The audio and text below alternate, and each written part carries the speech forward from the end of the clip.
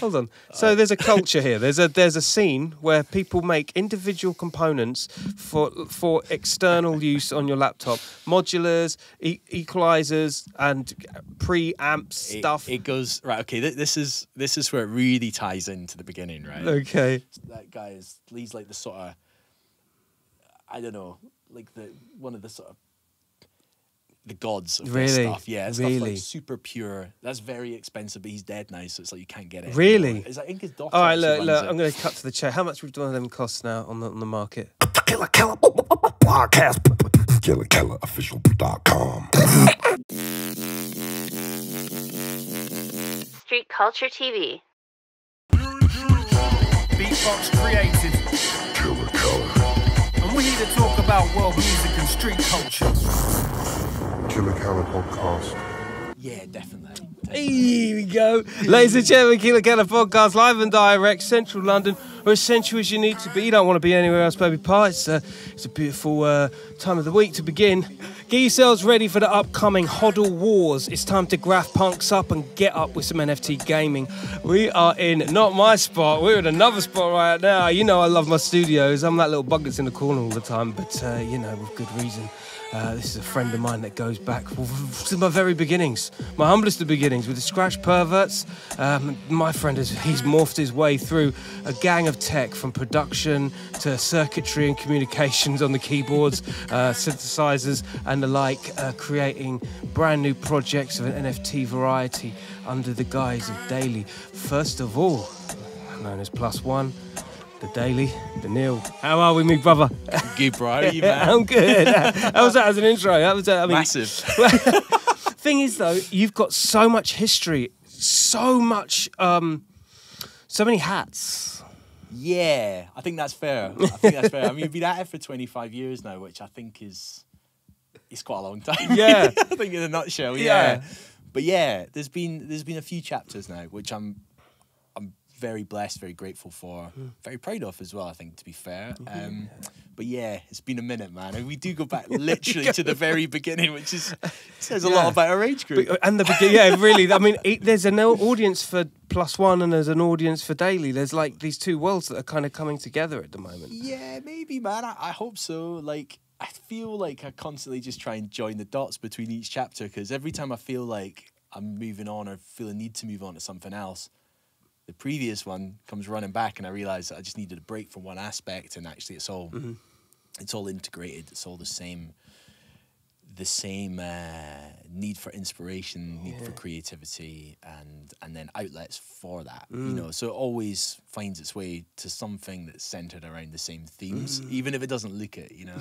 Yeah. I guess. Yeah. It all works itself out in the end. That's basically what he's saying. That's it. But I know you very, very well in a studio sense, in a hanging out sense, all the good times we've had. And one thing that is a constant is your creative curiosity. And that kind of falls in both realms of tech and nerdetry, you know, and 100%. and kind of rock star level serious play of just getting some gear and just like absolutely shagging the shit out of it. You know what I mean? You know, you go for it. Yeah, it's sort of like tends to not really have a middle ground for me. I tend to try and figure out some weirdness, and I get locked on that part. Yeah. It's deep. I remember the days of DMC, you know, the ITF era of DJ battling. Yeah.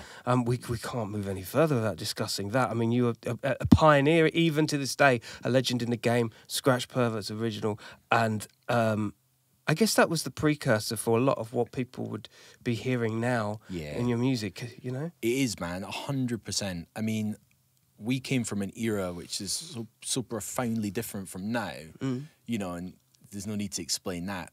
But 25 years ago, like, turntables were sort of limited to turntables if you wanted to do scratching. There wasn't really even any secondary devices within your mixer or effects units, not on the ones we used anyway. So we were being creative with very small amounts of, you know, or limited amounts of potential with the technology. The potential came from the music. Yeah. So that part instilled two things in me: just experimenting to find ways of doing stuff with, you know, limited tech, which actually is a really good starting ground for anyone, I think. and then mainly really experimenting with music that existed and learning what was in that music, which eventually made me want to try and make music, really. I guess I was trying to do that with turntables and maybe was in a way, and then wanted to do that with samplers and then find, once I'd done it with samplers for a while, want to find other ways of doing it, wanted to get better at playing music. That became much more laterally. The last 5-6 years was really about really trying to understand music theory a little bit better, seeing how that integrated. Yeah. But it's all a journey of that, you know. It all comes from that place, like from the Scratch Perverts, you know, experience, which was so dear to me as well. You know, Tony and Joe were nearly 10 years older than me, like big brothers, and, you know, had many aspects that I just, you know, sponged off in a way, you know, or I was a sponge for, I mean, you know, being at their knowledge of records, or in Joel's case particularly, like the technology side, he was an absolute fiend for like synthesizers. And now you come to mention it, this studio does kind of mirror a level of that Prime Cut has in merely his his apprentice. But it certainly rubbed off. You know, I think maybe in a different way. Like, I'm not really a collector. I try to keep it more like absolutely functionality based. That's what they all say. I know, it's true. I just like the functionality to get better and better and sort of clear out the bits in the middle. But yeah, you know, I don't know if this would all have come around without that. You know, I'm so lucky to have had them I still do have them in my life, but on a work level at that time. And yeah, it all, like I said at the beginning, it all feels very similar now to what I'm doing at this point. Of course. In terms of a mental side. Yeah, for sure. I feel that it's almost like what you know, because I can speak, you know, of the same era with the same lads. Tony and Joel, or people like that are in your life, First Rate and Mr. Thing, all coming in with different influences, and records and turntablism as a whole was the teachings of the day. Yeah, right. Literally, man. And then when it comes back around that, you know, all these different external pieces of hardware that you're creating this music from, there is a level of tutoring that you have to kind of find your way through as well. It's like a whole, I don't know, I feel like it's a whole world that will be never ending till the day I'm not here anymore. You know, everything goes in fits and stages. Like, I went through a whole long phase around this sort of DMC time where we'd all got a bit better and we were doing madder stuff. I guess we were winning titles level. And then we were getting obsessed with like Aphex Twin and Square Pusher and things like that, which makes complete sense really when you look at it, because musically they were doing things that were pushing mad boundaries in their fields on a sort of genius geekery level and musical level. But then also, like, through hip hop, I've got an absolute insane love for like the nuance of like sampling, which often is about, literally can be loops. You know, just how does that loop sound? Why does it sound like that? You know, why does using a S612 down there, like I just bought at Christmas because I wanted that tone, make me happy and make me want to make a record with that? That's so crazy, isn't it? How the mind really works. Strange. Or, you know, why is limitation as important as the modular there, which gives you almost endless limitation? You know, like it's these sort of, you know, these kind of conundrums, these equals and opposites that I think make music so fascinating. And that's what, like, so far anyway, I've never reached a junction where it makes me want to stop, you know? Logic probably could have prevailed. Like, get a real job. You know? Things like that. Yeah, definitely the last few years, COVID, I think for everyone that's worked in music's probably thrown up a lot of questions, you know? But, you know, you keep on being that, being opportunistic for what the opportunities are. We want to call it a hustle. You know, it's either way, you know, it's we're the lifers group, you know? Like, it's true, it's true.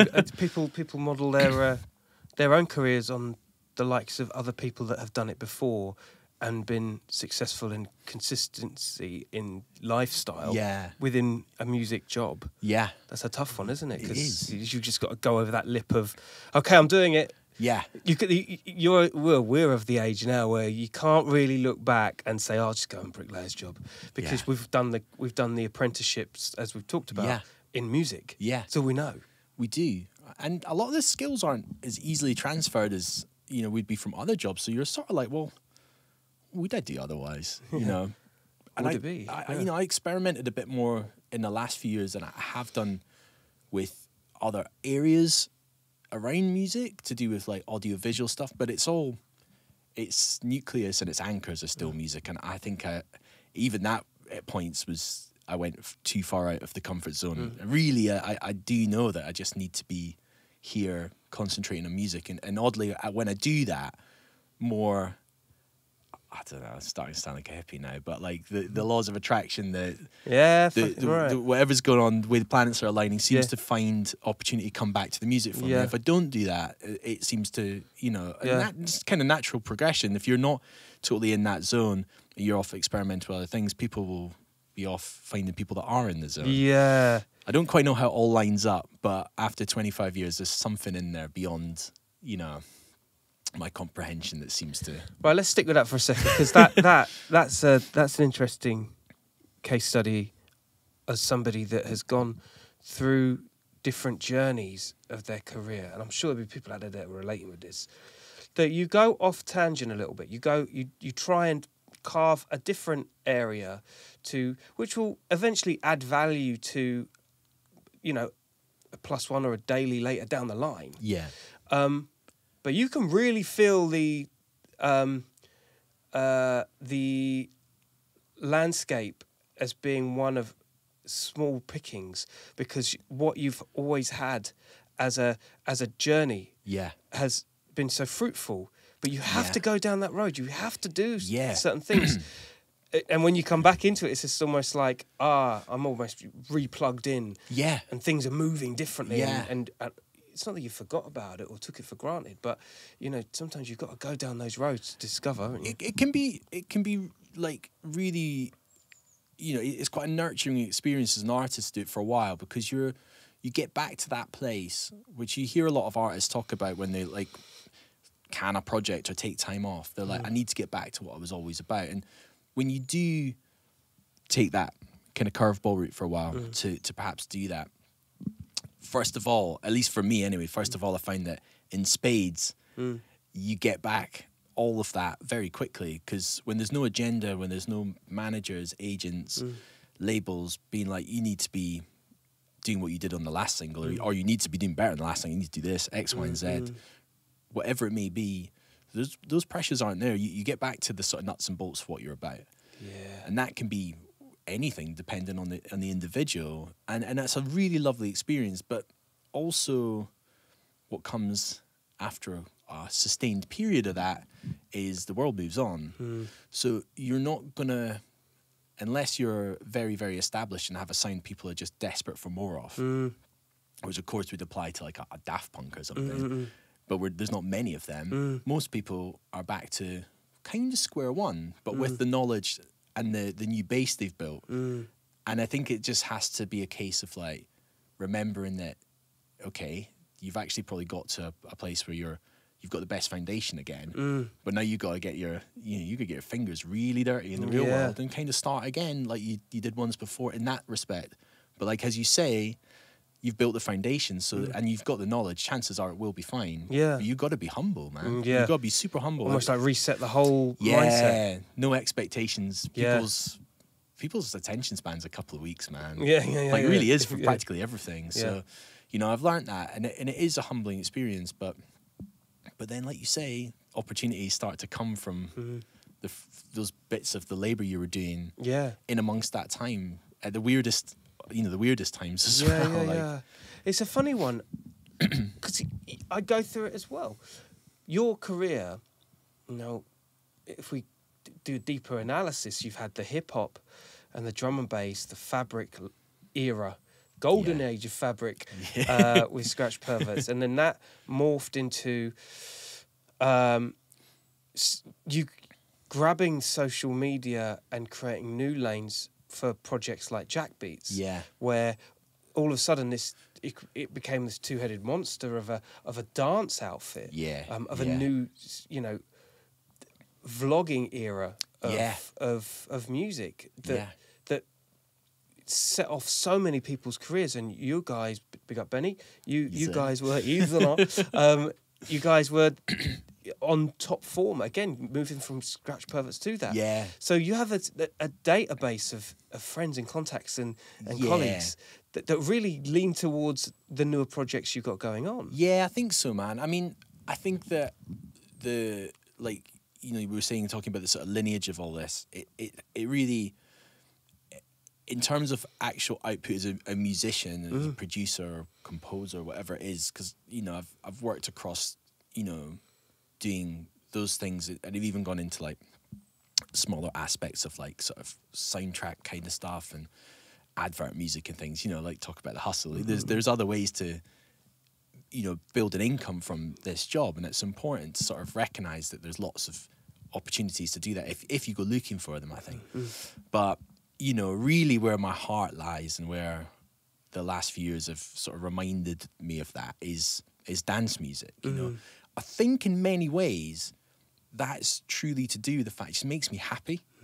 I'm just happy doing it. You know, the first album I did under my own steam under Dailly was a really, really experimental sort of deep dive into synthesis and melody, and you know what? I ended up writing most of it during COVID, and actually it was like total therapy for me, but it's pretty dystopian sounding stuff. And it's sounds like COVID era to me. Yeah, I'm proud of it, but I don't know that a lot of people are going to necessarily listen to it, you know, and that's fine. I didn't make it for that, really.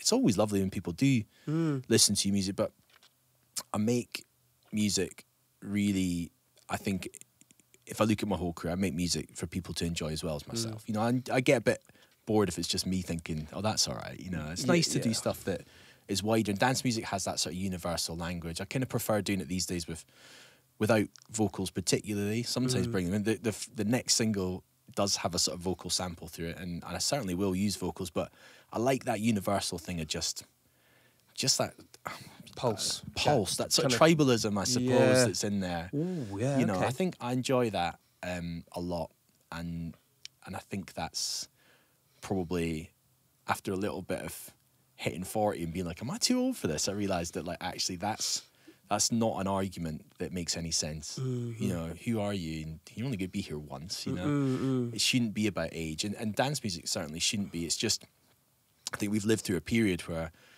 you know, people like a Sasha or a Digweed who still would tour and might be 20 years older than us, they were very active. We were like at high school, and you just naturally think, oh, well, comes a point, we're conditioned to think, comes a point you do dance music for a couple of years and you tap out. You tap out because people are like, oh, let's move on. Yeah. But like some of these guys, you know, don't for good reason. And right. there's no reason not to see that as a blueprint. Yeah, you know? yeah. It's actually the right way around. It's just not affected by industry or, you know, other aspects, really, I think. It's funny, it's interesting you say that, because I think with hip-hop at its 50th year, you know, we come to expect break dancers or street artists to just be of an age where they could look or be, or, you know, a place from anywhere. Yeah. Because it's taken on its age. Yeah, definitely. Hasn't it? I think it could be said the same for dance music, and particularly with producers, because back then they used to be faceless as fuck. Like, yeah, straight up. Exactly, man. It's so true, you know, and it's like, you know, there's just the grounds for it to be like, you know, it's all music, you know. My dad is in his 70s and plays music like, or he would play music all day long if he could. I'm sure he probably still does now. He's retired. What music does he listen to? My dad listens to kind of all types of stuff, but, you know, one thing that, I guess I'm grateful for this, actually. Like, one thing about my dad was he plays, I don't really know how many things he plays now, but kind of plays, when I was younger, played by ear, played mostly like folk music. Nice. And anything with strings, he pretty much could pick up and figure out how to play.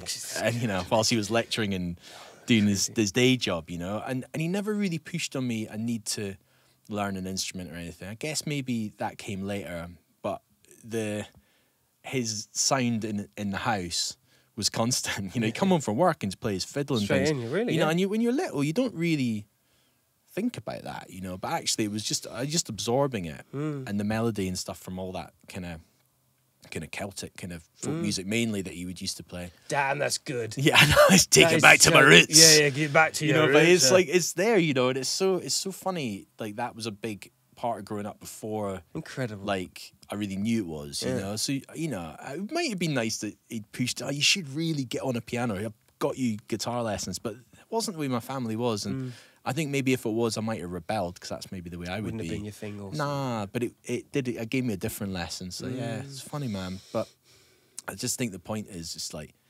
music. Good music's timeless, and there's no reason why a career can't be, as long as you can physically sustain, especially if you're touring. That's a whole other thing. But you know, but yeah, man. I think like, I mean, just going back to your dad there and the things that you kind of picked up as a kid.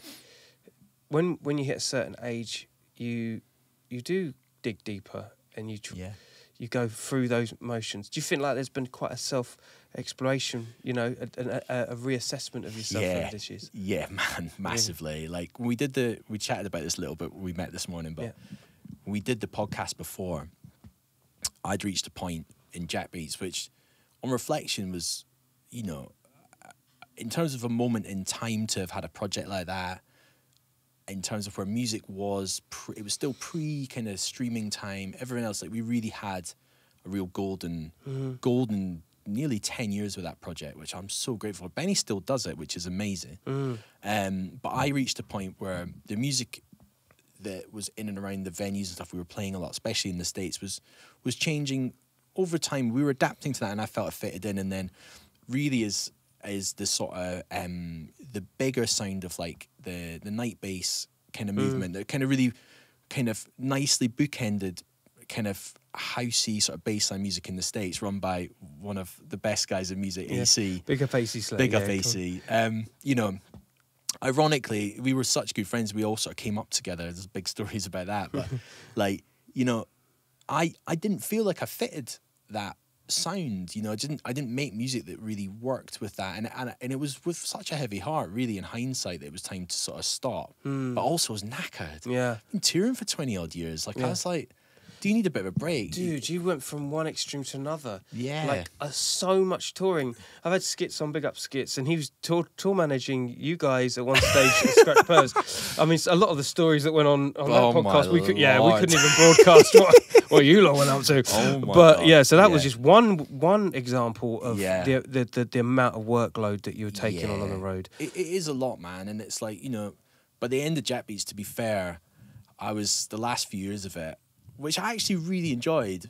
I don't want to sound like negative about this, but I was more like, you know, it was still doing really well. We'd kind of built it to a point where we could kind of, to an extent, for a few years, we definitely could coast along, sort of do what we liked with releases and things, which is a real privilege.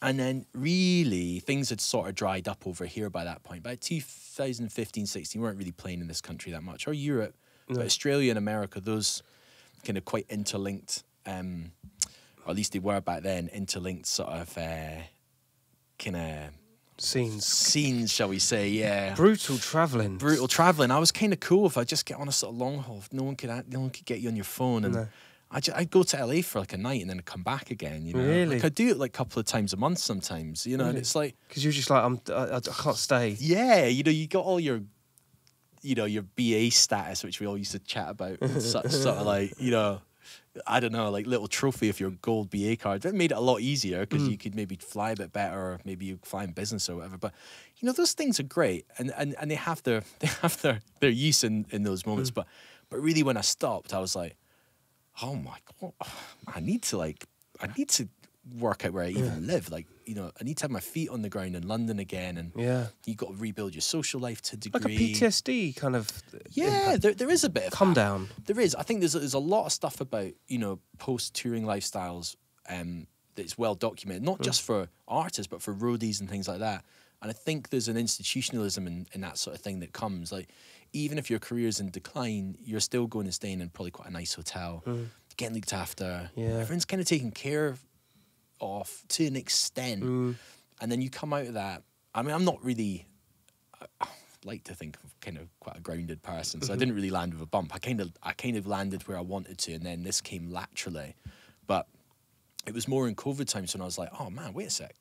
Like, the clubs are all shut. Like, Will anyone ever go back? I mean, even if I wanted to, I don't know if I want to, but I won't be able to maybe do that again. No. That really did define my life. So you have to kind of go back. I never really did that. You're always thinking forward. How do you progress? How do you...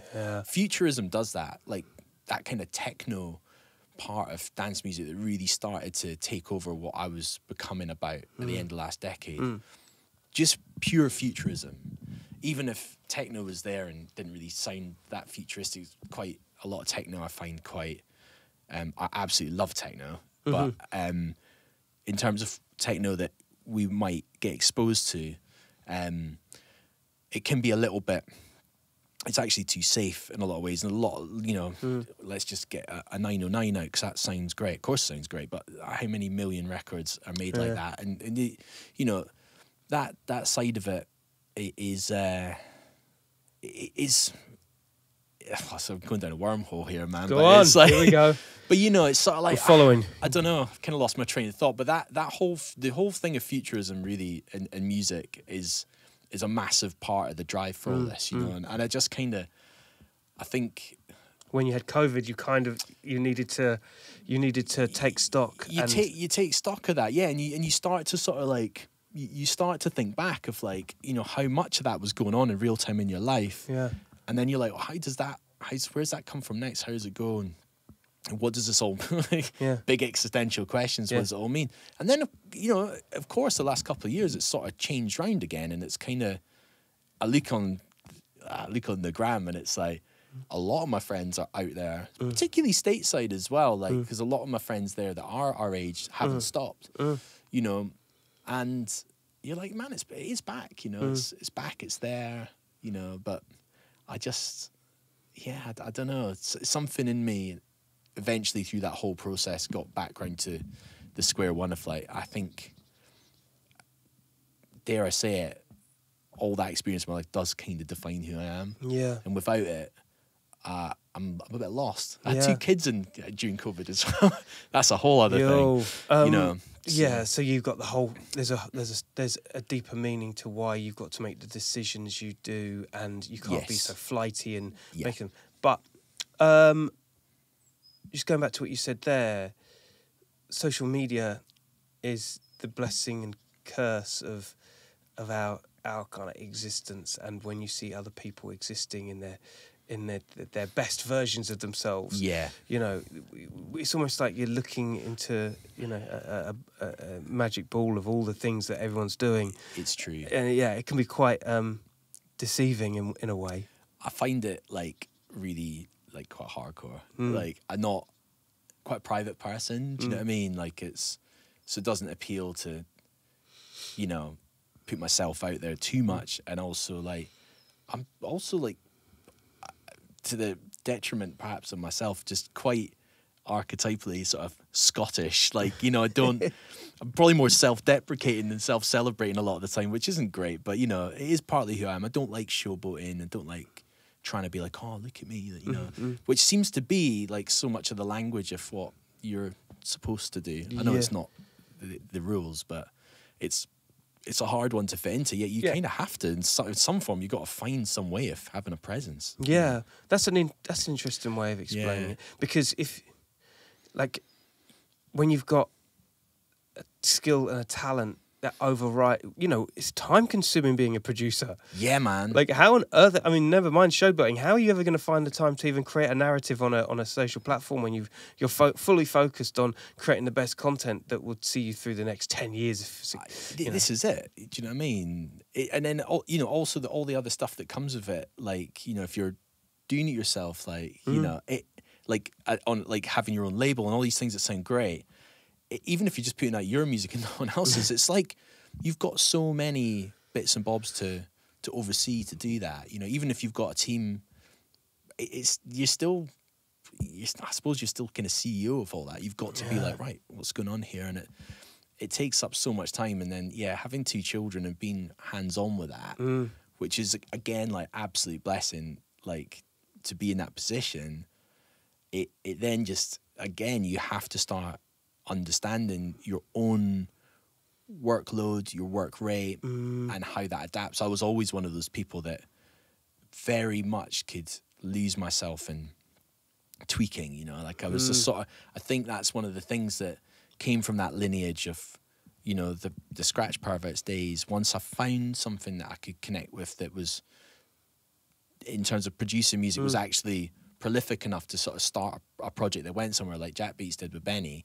You know, we had our different roles there for sure, and the interplay between those roles is critical to how that project went and why it was really successful when it was. But I think, you know, my part really was we'd really meet in my studio and we'd get the vibes together. I tended to do most of the sound design, and then I just really liked mixing the records, and I wasn't doing it because like Benny was like, go mix the record. He would sort of go home, and then I'd sit in the evening and tweak it, and I'd get really excited when it sounded a bit better. You know? Yeah. And that's a process which I really indulged in a way. But that was really my strength in the project. And then when you're on your own with that and you've got 2 kids, I'm like, I can't just accidentally grab 6 hours tonight. I can't accidentally grab 6 hours in the day. So how on earth am I going to do this, man? And it's like, that took about 5 years of working out new workflows and how to commit and how not to commit to things. Yeah. And again, I'm still figuring that out. I'm starting to work with other people again. First time in a long time. I'm really precious about these things. And it's like, you're like, right, how's that going to work? Like, because I can't put myself in those positions where like, oh, leave it with me. I'll do a mix on this. Like, I'll maybe have to be like, right, let's collaborate on some synths, like, and let go. I've got to let go. That's crazy because you're very much a non-delegative. Oh, I'm just going to do this. Well, yeah. You're spontaneous and you do it, and it's almost like the thankless task. But you don't want that sort of. You just want you love the process. Don't you? Definitely. And there's a control element of this as well, where you're like, not to say you're a control freak, but I suppose in a way maybe it's what it's labelled as, part of that thing of being like, oh well, I did the mixing on X amount of Jackbeats tunes, so it's probably because I took control of that and did it. Says a lot about me too, you know, maybe more than anyone else. So there's learning to let go of those things, learning to get things moving in the right ways. So you're delegating and getting solutions so you can sustain your career, but sustain your quality and hopefully increase. You know, like you don't want to get worse, you want to get better. That's the theory. Yeah, we'll see. But well, and you know, the right junction there to talk about the delegation and the work you've been doing within the tech space with NFTs, because a lot of your projects have been almost like a creative like a dual lane of the tech. Big up Jeff Metal, the design, the creativity with it that almost like surrounds so the music's almost like a soundtrack to this new space that you're entering. I mean, we're talking tech stuff here, people. You know, it went down a massive wormhole in sort of COVID times with this. Yeah. I mean, the general backstory starts with at the last podcast where I was, you know, I'd reached about a 20-year juncture in my career, and I was like, I really think I need to find a space to do a solo project and find what that sound is. At the time, I was like as I was saying earlier, very interested in techno and the sort of ethos, I suppose, behind it. So yeah, I experiment for a couple of years. I don't know if I was right about this remotely, but I felt I was kind of getting close to an album, and COVID came, and also at the same time, my wife became pregnant with our daughter, and it started to shift things like really, really massively. For you know, everyone's got a massive story around COVID. It changed everyone's life, right? But our story was like, you know, was ours, and it started to make me reevaluate. Most of what I'd been working on was about understanding how to get a sort of nuanced sound that I was kind of had in my head what I was looking for. It's somewhere between a sort of kind of Radiohead, James Holden kind of sound, and a sort of trying to crack the code on something that was could sit in a lane with a sort of John Hopkins sound. I wanted that fluidity that, say, John Hopkins's records sound like they're being produced in almost critically perfect lab conditions to get certain sounds. To me, anyway, to my ears, and I love that. But then I got really, really interested in using modular stuff to work on, and then I got really interested in how floating points could do that and sound like he was almost playing live. So I was I wanted that because it harks back to the turntablism thing, where it's like, well, don't know if I've got the patience to really go down that route of trying to get these absolutely crafted studio records perfect. I actually want to feel like it sounds a bit live. So that went on and on and on. and then I was like, I think actually these like pieces of music that didn't even really have drums are probably a bit better than if I just kind of effectively stick a donk on it and start going that route. Maybe I need to reevaluate this. And frankly, there's no club that if I get this right, it's gonna be a use for. So let's not spoil this. Let's be brave. And then that went on. My daughter was born. She got very, very ill. 10 weeks after, and landed up in intensive care for a week. Wow. They thought she had SIDS. They couldn't diagnose any more than that. They said, you go off and live your life. She, so it's a long story, but she came very close to the edge. Wow. And that's like the biggest life affirming moment like I could ever have had, really. And then two months later, we went on our first family holiday. It happened again. We were in a cottage in the middle of nowhere. What? And there was no phone reception, nothing. It's like the craziest thing. And my wife ran out of the cottage, bless her. We're beside this beauty point in Dorset. People go and watch the sun go down. Sun had gone down. People coming back down this little hill. And my wife's screaming. This family coming. It's still COVID time, so like we were in between lockdowns, so we'd gone on this little break, but everyone still had masks. But so it's weird enough that people had come in the house with no masks. One of them's a nurse. Was she clocked a nurse up in the hill? I don't know how. Like, literally, the angels fell that night and came and landed on us, man. And it's like her husband was there and her daughter. Her daughter's phone was working, so her daughter managed to get the ambulance. Wow. The ambulance gets there, brings her round. Couldn't bring her around the first time, and then came back and she got better. They couldn't ever diagnose it though. Couldn't diagnose it. It's a lot of it's a massive medical tangent, but there's a lot of like things that go on with very young children, which are medical science hasn't caught up with. A lot of developmental stuff, which no one really talks about because frankly it's terrifying. Yeah. You don't want to know these things. Brush it under the carpet as soon as it's happened. Literally. Yeah. And it's like that kind of just really defined our existence after that. So, she got better and she's better. She's good. She's strong as an ox. Apparently these things define often where the kids become quite meek, which you'd understand if you go into science, or they become like absolute raging bulls. My daughter is a raging bull. When she's 13, she's going to terrorize me. But I'd rather that way. So it's a happy ending in that respect. But the bit in between, going back to the music, that when COVID was kind of done and we were all adjusting back and some people were still sheltering the sort of at-risk kind of factors, she was very much in the at-risk category. She was an outpatient for 18 months. So we were sort of kind of like, very much at the mercy of that. And again, we just lived in our little bubble at home until fairly recently, which is a very odd thing to have done. But again, incubated this strange lifestyle where you're sort of, my studio's at home, so I was able to keep working. And this strange record got stranger and stranger. And oddly enough, within that, a friend of mine who is a big crypto investor. I don't own any crypto. I still don't. Right. So just to put this in perspective of what this... I might just add, I don't own any gold miles on any aeroplane cards neither. So neither do I. I'm now officially back on blue because I don't travel anymore. I never was. I lucked out there. But and then, there was that was a couple of years back when the NFT thing for art was going crazy. I'm really interested in art, collect art. And I was almost embarrassingly, massively like, "Whoa, this is a load of rubbish." Really? Like, it's like massively. I still probably think a lot of it is, but given what came next, I do sound like a bit of a hypocrite. But he did show me some stuff, like to do what was going on with music. Again, most of it I thought was absolute rubbish. But I saw one guy called Death Beef who was doing these. Literally like kind of microscopic computer programs, if you like, they were containing in NFTs that would generate music and visuals at the point where somebody minted the NFT. You buy the NFT and it generates this thing. And I was like, I don't know why, but this is really interesting. It's like sort of some Aphex level weirdness. And I don't know why, I just found it fascinating. And I was like, that's cool, man. That's like some next level madness. What is all this? And there was a market for that stuff too. And I was like, well, you know, like there's no market in music because the clubs were still shut. I was like, I really do need to figure out, I've got 2 children, I need to figure out something to do here, and I've got to do it fast.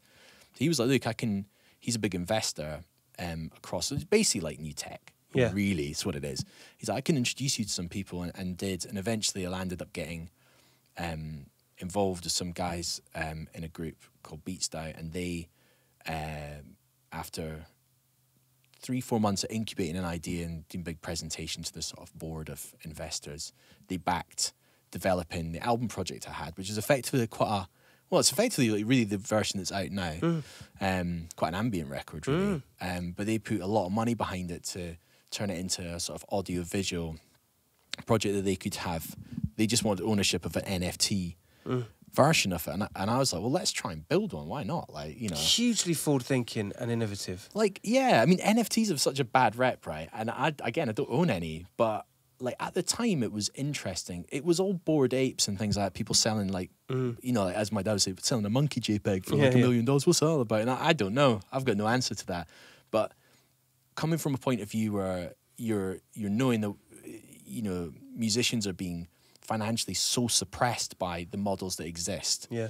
You know, the Spotify model needs no explanation. It works for this micro percentage, and then it works very unfairly for most others. And there's not going to be much change in that for a while. It's like, if there's legitimately an arm here to do really good projects, and then there's a collector base here that maybe is a bit more like an art collector base, that maybe buys 10 copies of an album for X amount, but can sustain an artist's career, or there's maybe a mass production version of this, then we need to explore it. It's important because maybe I can find something here to sustain myself, and I can share that and help sustain friends. So like, and the guys that backed me financially were all for this, and that's what I really liked, because they were prepared to put, you know, I didn't make a lot of money out of the project by any stretch, but they were prepared to put a lot in to try and build something. I guess they would have figured out maybe how to develop a platform. They could have made a lot of money. That's where their interests were, but it wasn't like working with a record label. No.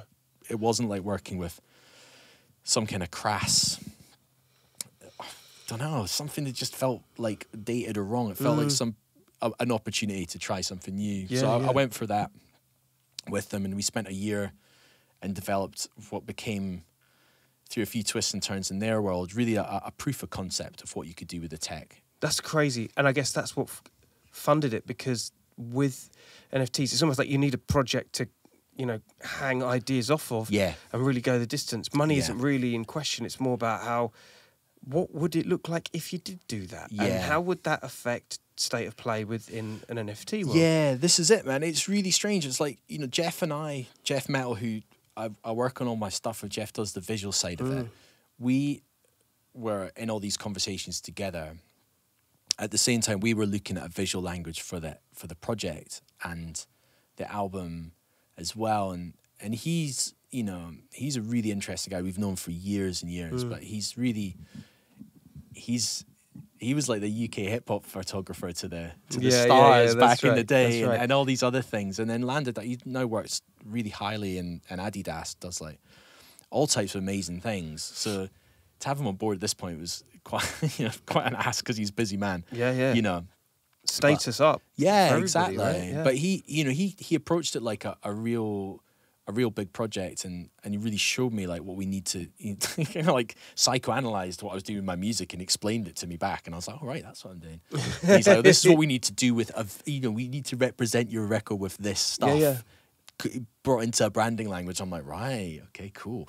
Wow. So we kind of did, and you start to realize that what you're doing is all truly just about culture and celebrating that culture, and, you know, referencing old points of the culture to push new boundaries. All these sort of interesting things. I loved working with them on it. I still do. But then the guys, oddly enough, they were working with, they put the money behind developing the project, they like really celebrated all the thinking. I'm like, God almighty, this is like a parallel universe. Like, how are we in COVID time still, and like someone's actually been like, yo, let's put money behind culture. I was like, I'm with you guys. Because that's not happening anywhere else at the time, right? It was a really mad thing, you know. And I met a lot of other people through that journey that, you know, there's a whole other world there that exists that is there to find out about if you're interested, but if you don't go looking for it, you're not going to find it. You just won't find it. Yeah, that's an interesting way of looking at it. There's groups, there's DAOs out there which have.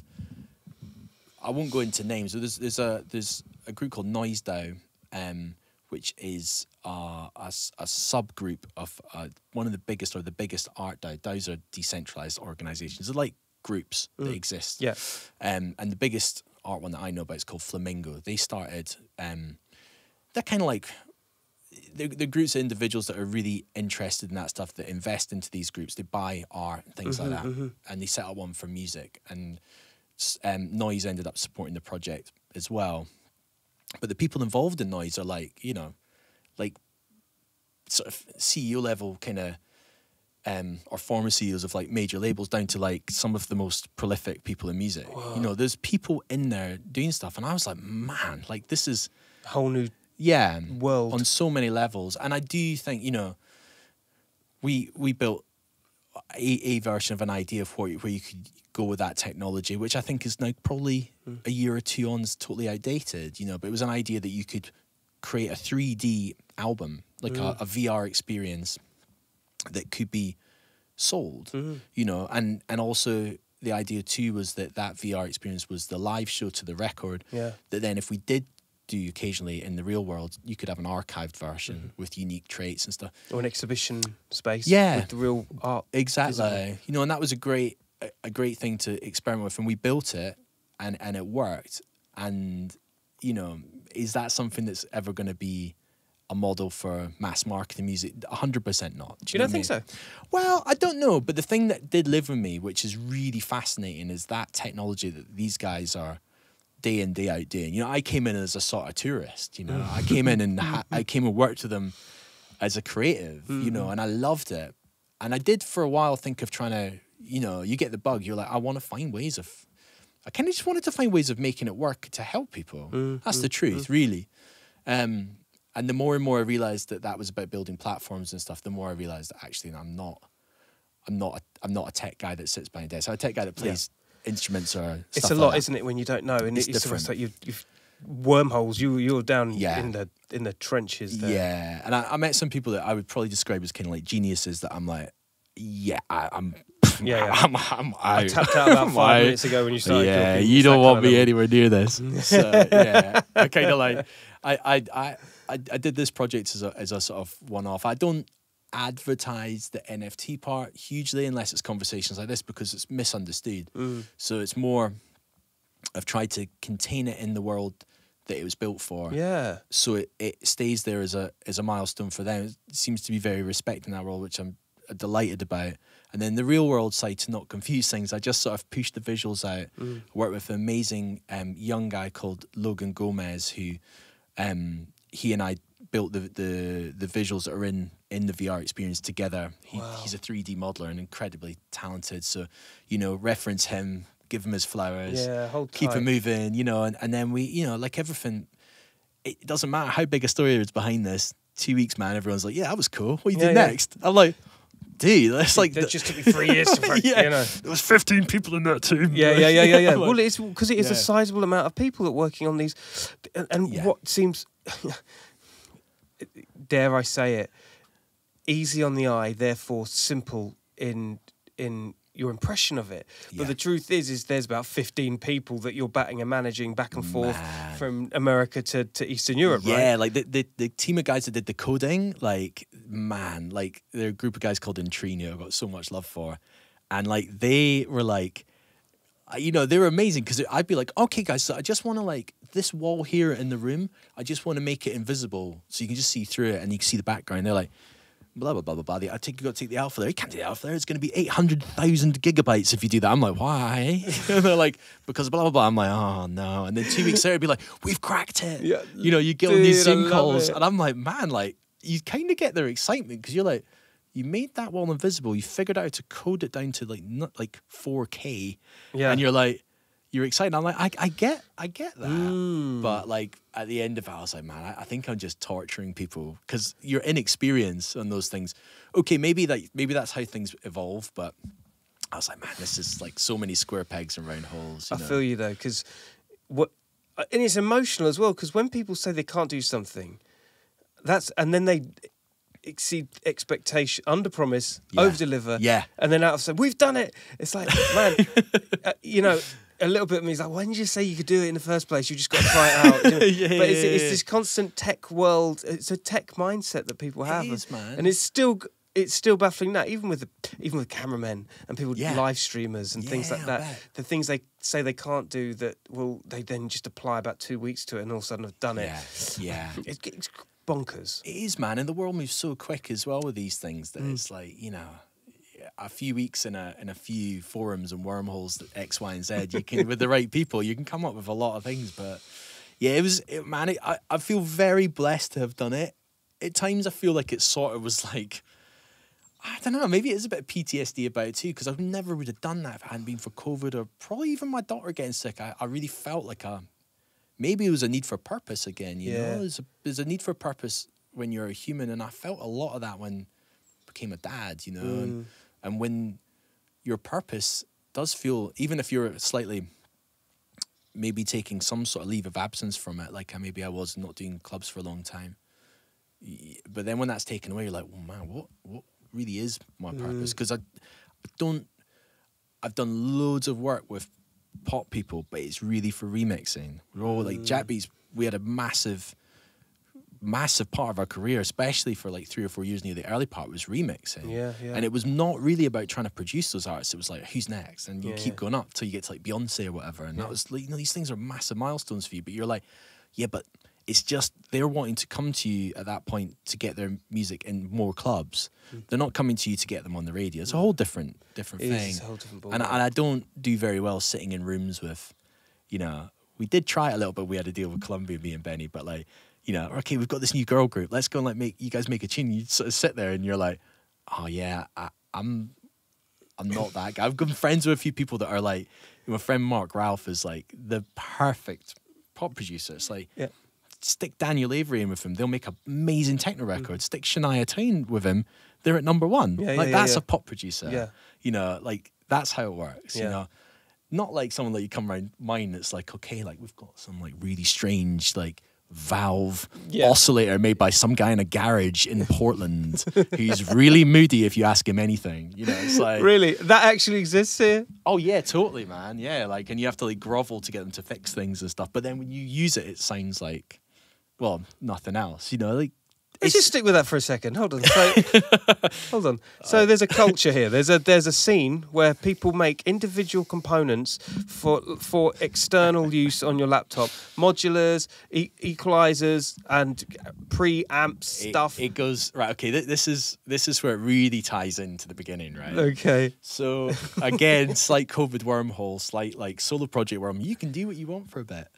Was like. Taking the modular thing a bit more seriously, and I'd actually rebelled against it for so many years, but was fascinated because I was like, man, it's too much of a wormhole for me, and it is expensive, and I didn't really understand the expense. But yeah, effectively, the nuts and bolts of it is there's this absolute, wildly devoted following for this stuff, and there's quite a few people that come in and out of it through like music that's a bit more commercial, shall we say. When I say commercial, I'm saying like people that you might see on Instagram level commercial that are like down the wormhole with this. But there's loads of other people, I swear, they just buy it, make really interesting little bits of music and stick them up on forums and play it to each other. Really? And I don't think it goes any further than that. Sometimes it's amazing, man. Like you're like, wow, that sounds beautiful. Like there's like, I used to use like the blah, blah, blah through this, like that. And you're like, I got the bug massively. But also what I really liked about it was this community that was like just absolutely egoless as far as I could tell. Everyone's just helping one another. And really, really like intriguingly at the time where I got in, there was quite a lot of like kind of vlogging, I suppose, about it. There's this guy called DivKid and a guy called Mylar Melodies who were I think the popularity in this stuff was really spiking at that point. Yeah. There was a point where it was kind of crossing. I think it's died down a lot now, but there was a point, and they were, I think, really kind of getting sponsored off the guys that making the modules to do videos. I don't think they were probably maybe made a few quid, but I think it was genuinely like, we'll give you a module if you'll make a video. So these guys were making like 20-minute, 30-minute, incredibly in-depth videos about one module. Wow. And coming out with like sounds that you're like, man, Jesus Christ, Really? like this is too good, like this is gold. And my mentality, especially with Jackbeats, which I think will make sense, was it was always, again, based on hip hop, was about trying to find individualism, trying to find those bits that other people haven't got yet. And I'm like, man, I see where this is going in this like microcosm, but if I just bring a bit of this over here, maybe I can use that in a tune, or I hear a sound, I'm like, if I use that this way in like a techno track or something a bit more straight, I've got a track. Yeah. So I'd start to justify the expense of building this up by being like, there's a track in that, there's a track in that. Yeah. No, but baby, I just need to get. There's a track in this one. Yeah. I need this blocks. Danger, pure danger, pure gear accumulation syndrome, pure gas. But yeah, it took a long time. The thing that was really useful about it was you could kind of buy and sell most of this stuff, either what you paid for it or sometimes at a bit of a premium, because it's generally in quite short supply. Yeah. So I was able to kind of try things, didn't work. Yeah. Move them on and eventually landed up. It does get quite geeky, but I landed up with a sort of system just by a few manufacturers. Yeah. One of whom is now that stuff that looks like sort of Russian kind of spy equipment. Yeah. That guy is, he's like the sort of, I don't know, like one of the sort of the gods of this stuff. Yeah, stuff like super pure. That's very expensive, but he's dead now, so it's like you can't get it. Really? It's like, I think his daughter. All right, look. runs I'm going to cut to the chase. How much would one of them cost now on the market? Man, it really depends which bit you get. Do you know what I mean? Or that big bit there. Let's go with the bit. I mean, the one. the big chunk of stuff that's there in that box. Yeah. It's probably the best part of like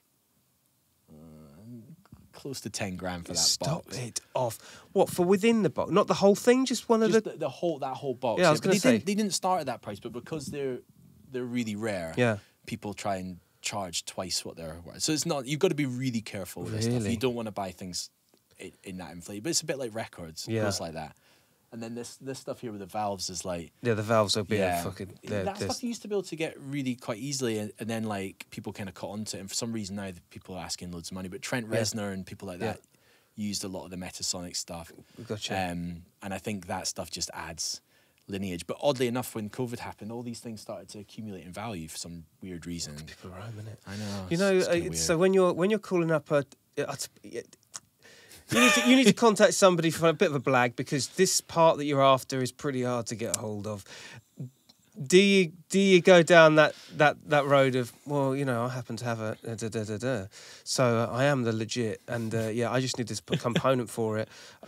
So yeah, can you do me a good deal? Do you ever that? Sometimes that, or sometimes it's like someone's got one on like Reverb or eBay, and you're like, listen, man, it's quite expensive, but I've got this blah blah blah. Yeah. Do you want to trade? It's like, really? Yeah, man, it goes that way. I've done that. Amazing. It goes that way with a lot of studio stuff. I think it's a funny world. It's very like record collecting. It's like, I absolutely love it. I love it, man. But the thing is, for me, right, the bit that I got to with it was like the bits that are here are what I use to make records, and you're using them. I clear everything out that I don't, and I'm actually doing a bit of a purge now, because it's a gift and a curse in some respects for making music that's on a time scale, because it can be incredibly fast for certain things I'm used to doing, and other things, if you're going down wormholes, you can lose days and weeks, and that's not, from a career perspective, that's not the greatest. So it's amazing. Yeah, you got to be careful, man. Just incredible. I'm definitely going to take a camera around and put it in as we're talking. It took me about 3 years to work that system the way it is now, to be like,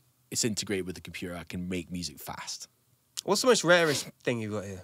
I guess that's the piece with the guy that's passed, perhaps. I don't know. Yeah, maybe just the sort of that stuff up there, probably. Yeah, there's a couple of like Modcam ones. That guy he's got. I don't think he'll ever make stuff again. Really? I don't know. Yeah, it's a weird one. I don't really know what I'm talking about. Deep. The guy that makes the Macbeth stuff, he actually he used to drink with Brian DJ Extra's dad. Yeah? Round the corner. Big up Brian, by the way. Yeah, and he lives around the corner apparently from my mum. No which way. is well weird, because he's also one of the most revered people that ever made this stuff. Probably because he only made a few things. Oh, so you've already got a hook. That was But that was a. But apparently, blatant in. there's a lot of stories about him as well. But I don't really know, man. I'm just a music guy. I don't really know enough about the other side of it. But I just love it. I love you, love it, and it's all flashing away. Well, I made the whole of the album on it. That's where that sort of became, and now it's about transferring that to something a bit more suppose if you, the way my brain goes with it is it can go really out there, or if you contain it slightly, you start to get probably what I was really after in the first place of a solo project, is that kind of like, without sounding exactly like them, you get a sort of Chemical Brothers sort of feel, where you are making quite like traditional dance music, but it has that off the wall, off kilter thing going on. Not to like a level, say like Floating Points go, where he sort of has that, but it's just like, it's got that jazz element. It's just him, you know. It's got that. I'm not from that background enough to get that right, but I'm from that background enough to get the slightly more bookended dance floor bit a bit more on point, I think. So that's where this stuff is just gold. It's coming to its own. And what I would try and do in the computer with this probably wouldn't sound as good, or it would take me so much longer to find the nuance, where that stuff just does it by default. Yeah, it's like having a good vocalist. Yeah, that's right. And the syncopation, the pulsing, the jacking of certain things. Yeah, it's all of that comes inherent in that technology. Yeah, that you can't readily just do. Yeah. With samples or whatever. It's nuance and tone. Yeah. Like all the manufacturers' stuff sounds fairly different. So you do have to work out what tones you're after. You know, one side of this, for instance, is like quite noisy and grungy, almost band level. That side's really clean and probably a bit more suitable for, you know. So it's kind of, it's loads. Man, I can see boring. how. I know. So I can boring. see how you'd fall into 2 weeks from now. It's like. Yeah. Where's Neil? You know, he's still in here, just mad scientist. It's just the old mad scientist thing, man. But it's been fun. I think now though, like the next few years for me is like discipline of like no changes, just more like just making music with it and experimenting on that side, which feels really nice. And again, like I was saying, just back to that kind of familiar place of making records that feel a bit like you just sort of know what you're doing with consistency and without too much chop and change of tech. Exactly. You see, there's the future, you see. So you ever going to go back out DJing? Oh, do you know what, man? Like it's interesting. I kind of like it's weird. I think probably I think I'd really like to. I've got to figure out how that will come around. I mean, this year, like the second phase of this project is going to be around releasing quite a lot of, you know, dance music, really, mainly in some form or another, or something more with a foot in the club. Because I could definitely hear it in Fabric. There's a room for that too. Yeah, well, like sure. the new single, which will be out around about the time it's probably broadcast, whenever. That's definitely much more on that zone, sort of kind of Gesoffelstein-y, sort of Chemical Brothers-y vibes to an extent. It's got a bit of that in spades because it was kind of the theme behind that record. Maybe some of the other stuff sounded a little bit more modern, I don't know, but like, I think it could come together again, man. Like, you know, like you grow older. Like, you know, for instance, Fabric would be the obvious place, you know, and Sean's rest in peace, Sean. Yeah, he's you know, Sean's was a big part of my life. He is still is, God rest his soul. He's Lyra's godfather. Wow. You know, and it's like, you know, it's funny, like little bits like him not being here on a personal level is a massive thing, but then you got to be honest with yourself when you think back to those things. I go back to clubs and Fabric and stuff, and like Sean didn't even work there anymore, but he'd still act like he did. You know, if I was going to think about going back there, I'd have called him up and be like, what do you think? You know, now he's not here, you know. You get older, like, and people, you lose folk as well in amongst all this, you know, and that's another part that I'm like sort of coming to terms of, like, where do you start, you know? So it will find its way, but then, you know, same goes for music, man. Like I didn't really know where things would go with the type of music I was making, and it's starting to find, you know, the phone's starting to ring off the back of that now. So, you know, there's interesting irons in the fire that came in the last few weeks I just didn't expect, you know. Just going back, staying in the right lane. Yeah. So it's like you naturally fall back in and things gravitate towards you. Yeah, exactly. You know, so again, like we were saying, man, it's about sort of, for me, just trying to listen a tiny bit to the universe, not be too controlling, but also like when the opportunities are there, like make sure you're taking them and seeing where you can take that onto. Do you know what I mean? Because that's quite. I think that's the part that you have. All that sort of survival part as an artist is really alive when you're on the road all the time, jumping A to B. When you slow down a bit, I think that does take a little bit of practice to get back into. Yeah, So I'm trying to hone that again. Yeah. Yeah. Yeah. Well, life being the way it is, and I get it. Yeah. I get it. But yeah. it's all ready to go. You're ready. You're a well-oiled machine anyway. Yeah, So we'll see, man. see what the kids make of you coming home at 2 in the morning or something. You know. I don't know, man. It's really weird. I I landed up, you know, I set up, and it's really weird. Like, I feel such an old man. I set up an Instagram account for this project, and then after like a few months of building it up, it's doing quite well. Like, they pretty much, I don't know what they call it. They kind of like, I'm still there, but no one can sort of see it. And I think it was because I was only posting like animated stuff. And like, I don't really know what went on, but they sort of restricted it because I started another one. I'm like, oh, it's just this point. Like, literally, like, what's the point in all this, man? Like, I'm too over the hill. Still just trying to like make like nice little reels, get them up there. And then, yeah, like the other day, I can't go into this too much, but the other day, like I've got a few people who reached out, you know, complimenting the music, which is really lovely. Yeah. You know, will you do a remix for me, blah, blah. And it's like, I haven't quite got the time to do much else at the moment, but there weren't things that I was going to be able to do. And then somebody reached out. It was like saying that sort of stuff. I'm producing for X and Y. I was like, no, you're definitely not. Really? And then they were, and I was like, I'll send you some of the synth stuff I'm doing. And suddenly it's like, you know, you're like, all right, so maybe those funny melodies that I'm doing can be shared with people to then become songs for other people and that type of stuff. And that's another exciting lane that's sort of opening up in real time right now. We'll see. But that would be really great because I most of my headspace for writing music is like hip hop melodies and things like that, or extensions off. But I don't really turn them into that type of music. No. But they can be for someone else. Flipped, yeah. So and then it becomes a co-writing thing, and yeah, exactly. It's just like I don't mind the idea of maybe being like a part of my job or my existence being like doing like synth parts for people because I love doing that. And there's you know, you've got all the facilities to make real original pieces. That people want. Well, we'll see. I don't know. I didn't think they did, but apparently some people might be interested. So there's things like that too. You know, just the permanent hustle, I suppose, if we're really honest. But we'll see, man. There's a few things going on. Well, brother, your permanent hustle has led you to this point, and geez, I mean, a legacy to die for, the technological advancements in a studio that only, you know, a staunch gearhead would appreciate. It's just crazy, and also skill sets that allow you to broaden your creative palette. Yeah. Maybe. Yeah. I hope so, man. You know, it's like you just try and keep all the good bits in line, you know, and try just keep moving. That's the key, isn't it? Yeah. You just got to try and keep moving, and you know, I do think it gets a little harder as you get older, but I don't think it has to be hard. I just think you have to do a little bit of, as my wife would say, you do the work, you know. Yeah. Bit soul searching, and just remind yourself that I guess it's a job just like any other thing, and the responsibilities just load up on you, and you just got to kind of figure it out. That's a really good analogy, because that's the bit that disconnects when you go off on the explorations. The job bit does disconnect, like, and that's the bit that you need to keep that in line. And I'm concentrating hard on that this year.